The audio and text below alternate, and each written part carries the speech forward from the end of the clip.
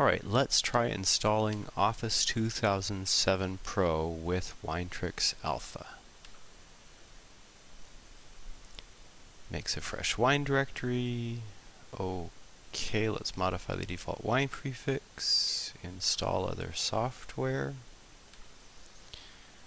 Scroll down to Office 2007 Pro. Click OK. It's going to use native riched, fine. It wants the disk, so let's insert that. Ubuntu's GNOME will automatically mount it for me. When it's mounted, I will click OK. It's now starting the installer.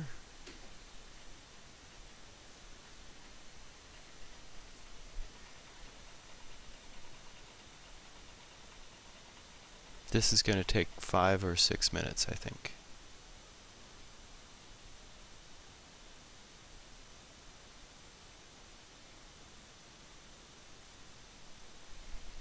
Okay, don't watch while I type in the key. Alright, thank you for not watching while I typed in the key. License terms. Goodness, this is a lot of legalese. I think it says that I can use this software, but I'm not quite sure. Well, let's hope. Continue. Install now.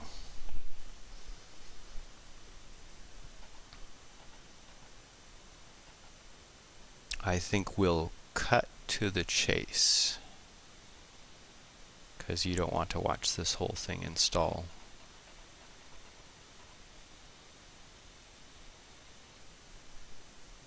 The progress bar getting all the way isn't quite a guarantee that it's done. And it takes another minute.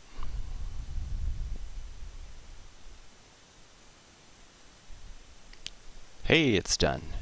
Alright, so let's close the installer and get out of Winetricks.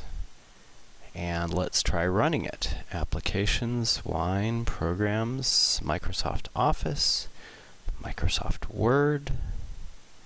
Sure, those are my initials. Alright, I don't want to activate just now. I don't want help. I don't want updates. I just want to type. This is my first Word doc. And let's make that nice and bold and underlined and big. And what the heck? It's kind of tempting to change the font too, can we?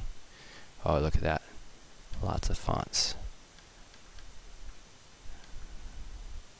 Britannica bold, sure, why not? Okay, so let's save that. We will call it First Word. And we're going to save it as type Word 97 2003 document so that other apps can read it. And close that. And let's see if we can find it in our home folder. There it is. Let's see what happens when we double click on it.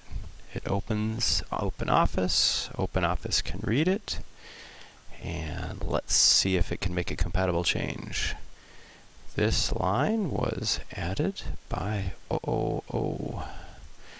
And let's make that line be in a completely different font, say Comic Sans.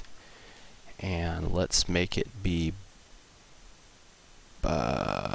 not underlined, but italic. Okay. Save that. Yeah. And close out of OpenOffice, and let's see if we can load it again in Word. Is there a choice here? Oh, there is. Let's see what happens. Hey, it worked. And no, I still don't want to activate. Okay, so this concludes our tutorial. Thanks for watching.